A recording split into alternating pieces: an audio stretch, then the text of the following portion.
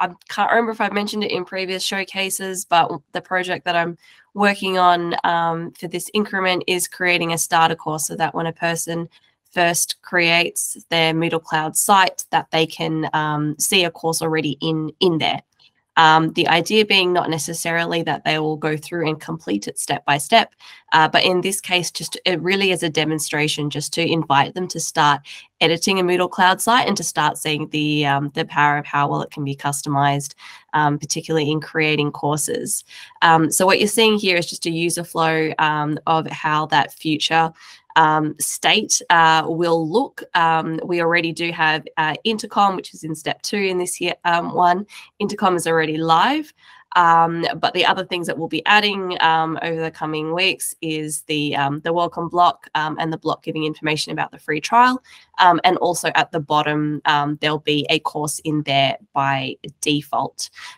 So like I said, this course is not intended to be comprehensive. It's not intended to replace Moodle Academy or anything like that. It's just to really give that taster and to invite people to experience MoodleCloud.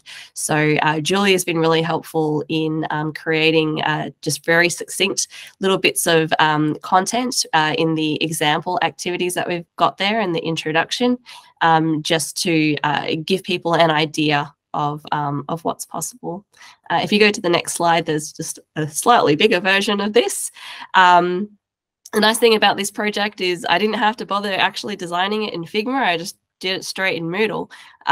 So it's already built. It's just doing some final tweaks. And then once it's all approved, it should hopefully be a fairly straightforward process to then include it in the template, which gets replicated for all new MoodleCloud sites. So it's not something which is going to require a ton of building effort either.